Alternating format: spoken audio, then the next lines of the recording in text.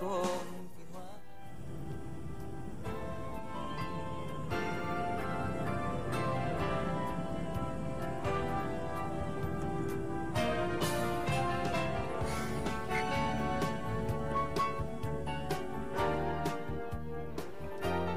Quiero pedirles un favor.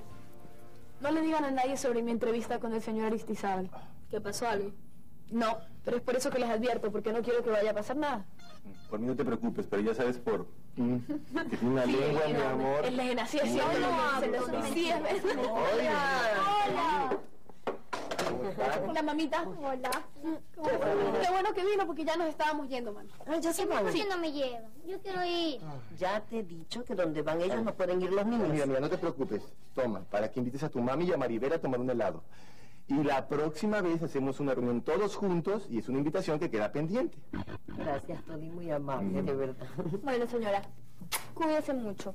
Además, no se preocupe por Yasmín porque está con muy buenas manos. Yo sé, Lenita. Adiós, amigo. Mami, si llego tarde no se preocupe, ¿sí? Es que tal vez después del cine nos vamos a bailar. Bueno, está bien. ¿Sí? Diviértete, mi amor. Bueno, gracias. Adiós. Hasta luego.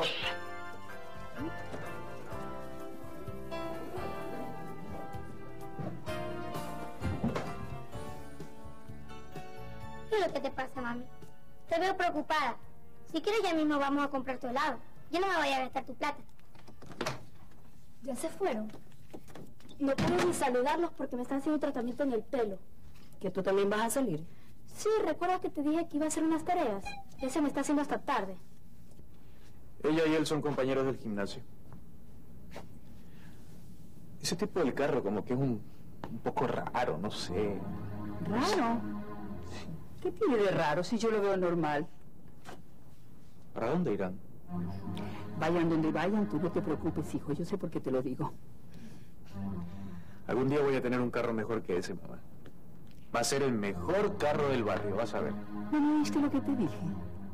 Yo sé que ese asunto de Yasmín con el ingeniero no va a durar mucho. ¿Por qué estás tan segura? Ah, confía en mí. Yo sé por qué te lo digo. Ah, pero no me preguntes más porque ahora no te lo puedo decir.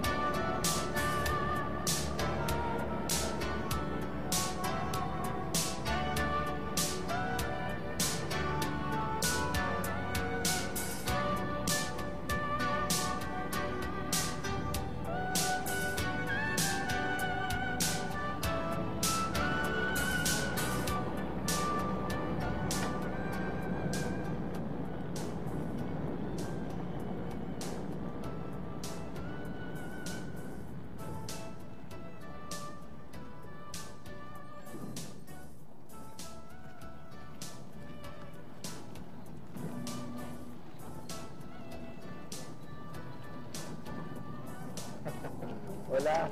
Hola, ¿cómo están? Bien. Hola. ¿Cómo estás? Estaba asustada, pero algo malo te podía pasar. Yasmín, por favor, mira, contigo cerca nada malo me va a pasar. Oye, Elena, Tony, ¿quieres ver cómo funcionan nuestros australianos? Ay, por supuesto, vamos a volar.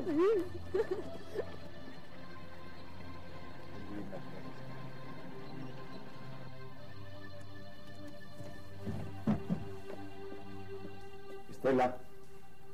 Estela. ¡Ey! ¡Ey, despierta, perezosa! Quedamos de almorzar en el club. Aníbal. ¿Qué pasa? Si tengo sueño. Anoche no me dejaste dormir con tus pesadillas. Oye, ¿quién me vino a buscar? Un guardia me acaba de decir que ayer recibiste la visita de un hombre. No era un hombre desconocido, era Guillermo. ¿Y por qué insistió en verte? Él sabía que yo no estaba aquí. Supongo que quería cerciorarse si estabas o no aquí. Estoy muy cansada, Aníbal. ¿Por qué no me dejaste dormir anoche con tus pesadillas? Por cierto, llamabas a gritos desesperadamente a una mujer. Carmen. ¿Quién es ella? ¿Por qué la llamabas?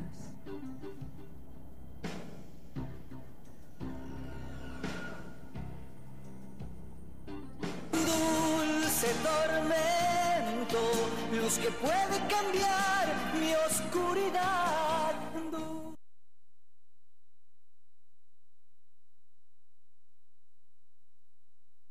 Como agua que baja del cerro hasta el río, como una semilla que tierra son días germina. Y son días de volver al único lugar del mundo donde no te piden visa para abrazar a los tuyos. Ecuador aquí. Todos nuestros hermanos del Ecuador que están afuera, que nunca se olviden que esta es su casa. Estás en casa, estás en Ecuador. Todos los jueves a las 9:30 este, 8:30 centro, por Ecuavisa Internacional.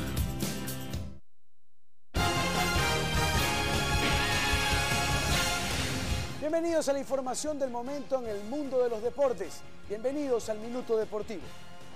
Con un empate a 2 goles con su similar de Honduras, la selección ecuatoriana de fútbol cerró sus partidos de esta temporada. Ahora el entrenador Reinaldo Rueda busca definir la lista de jugadores que irán a la cita mundialista de Brasil 2014. Tras una fase de eliminatorias para el olvido, la selección mexicana de fútbol consiguió su objetivo de llegar al Mundial de Brasil 2014. Lo hizo tras dejar en el camino a Nueva Zelanda en el repechaje, donde los aztecas cerraron con un triunfo por 4-2 en condición de visitante. Aumentan las posibilidades de que Cristiano Ronaldo consiga el Balón de Oro de la FIFA. El plazo de las votaciones se extendió hasta el 29 de noviembre para poder tener un criterio de cómo fueron los repechajes mundialistas, donde el portugués brilló con luz propia. Las sensuales cheerleaders del equipo de básquet de la NBA, los Atlanta Hawks, participaron en la elaboración de la edición especial de un calendario de bikinis. Las sesiones de fotos fueron hechas en unas playas paradisíacas. No se olvide que lo más destacado en el deporte nacional y mundial está en Minuto Deportivo.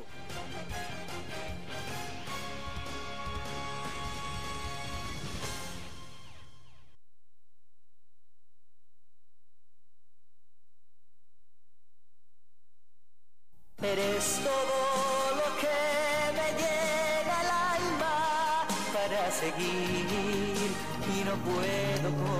Oye, esto es como un gimnasio, mira, 1, 2, 1, 2. Pasa que esto no son juguetes. Ay. Punto estos protectores. Ah, no, eso sí, no, mira, yo compré estos lentes justamente para hoy. Tony, esos no son para volar, ponte estos. Solo porque tú me lo pides, ¿eh? Ay, toma el casco. Voy a hacer mosca con esto, a ver. Así de esta manera. A ver. Aquí, adentro, ahí está, hoy. Ahora, ¿dónde está lo aquí abajo? Aquí, para que no se te salga. A ver, aquí abajo, así. Ya, muy bien. Yo estoy aquí para que te comuniques con tu compañero. Ah, sí. Aló Miguel, aquí está. ¿Cómo estás hablando? Ah, a ver un momento, ¿sí?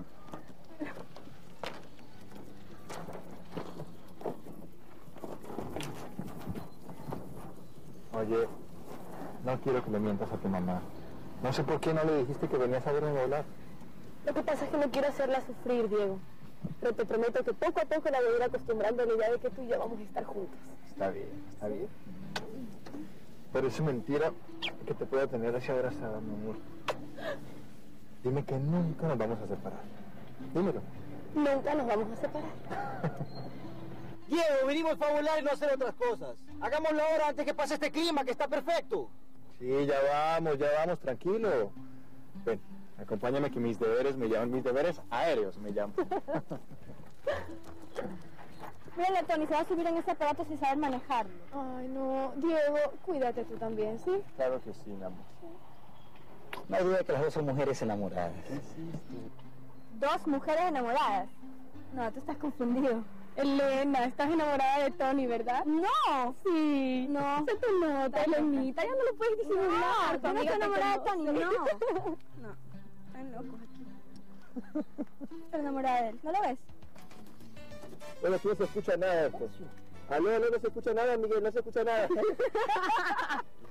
Miren que este huele. ¿Pero qué es esto, mi amor? Hazme reclamos de mis actos conscientes, pero no me reclames por algo que ni recuerdo siquiera. ¿Insinúas que yo inventé ese nombre? La llamabas tan desesperadamente. Carmen, Carmen, Carmen. Repetiste ese nombre muchas veces anoche. ¿Y no es el nombre de la mujer esa de la película última que vimos? No me creas una tonta. Entonces, si no fue la película, fue la televisión. Tampoco. Entonces, en algún periódico. Menos. Yo jamás he conocido a ninguna Carmen.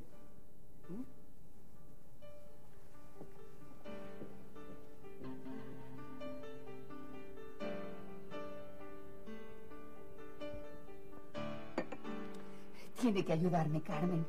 Usted tiene muy buen gusto y necesito que me ayude a escoger mis nuevos muebles. Me alegro mucho, Sarita, por usted. Que Jorgito haya conseguido ese trabajo, de verdad. Ay, sí, Carmencita. Bueno, ya me voy. Ya se va, mi amor. Sí. Chao, mami. Dios Chao. la bendiga, mi amor. Chao, Chao, hijita. doña Sarita. Gracias. Cuídate. Que te vaya bien, hijita. Gracias. hasta Ten luego. cuidado, mija. Ya. Es increíble cómo ha crecido, ¿no? Ya es toda una mujercita. No, Sarita, todavía es una niña.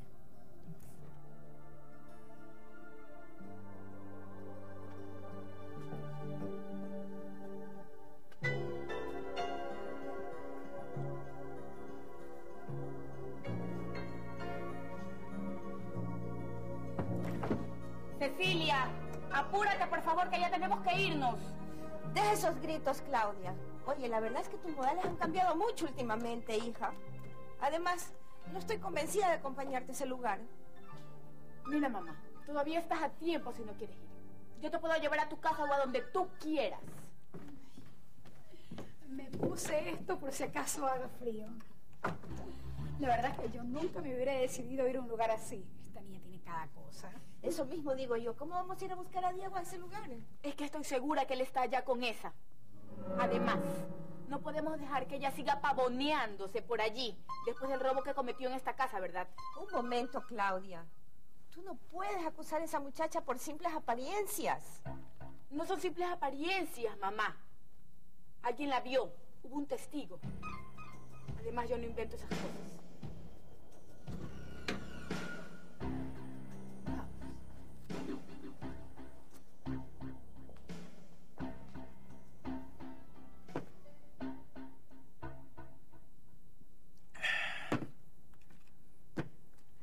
Ven, dame otra cerveza, compadre.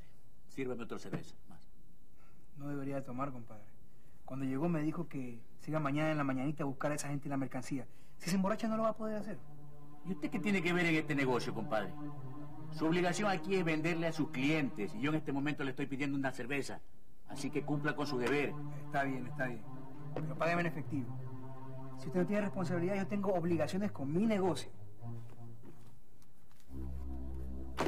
¿Por cuánto quiere que le haga el cheque? A ver.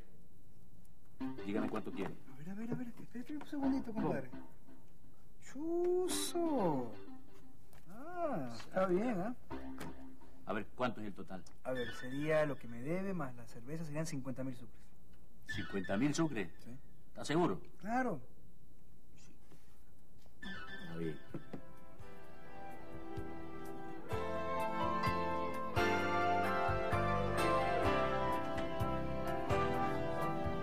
Entonces, ¿qué? ¿No te entrar? ¿Sabes qué?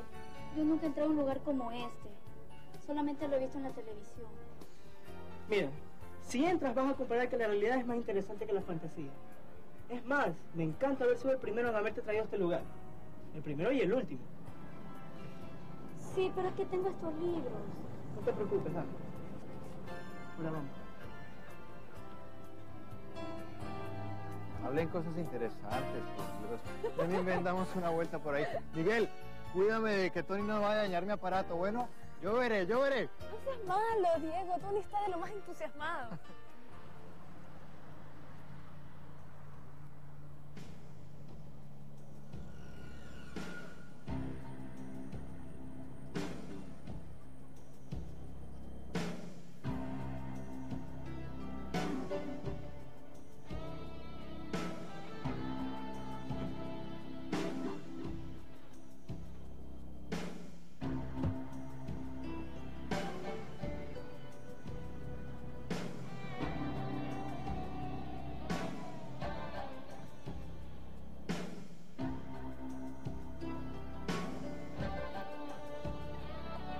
¿Ves cómo tenía razón?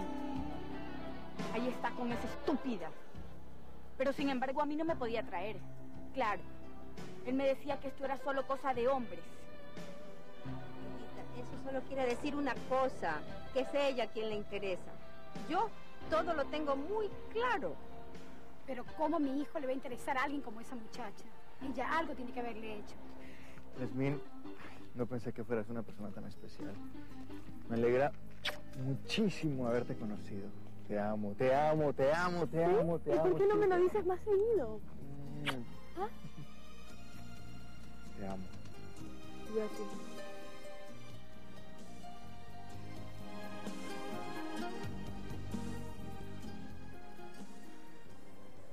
Esto ya no lo soporto más. Te juro que ya no lo soporto más. Ellos dos me las van a pagar.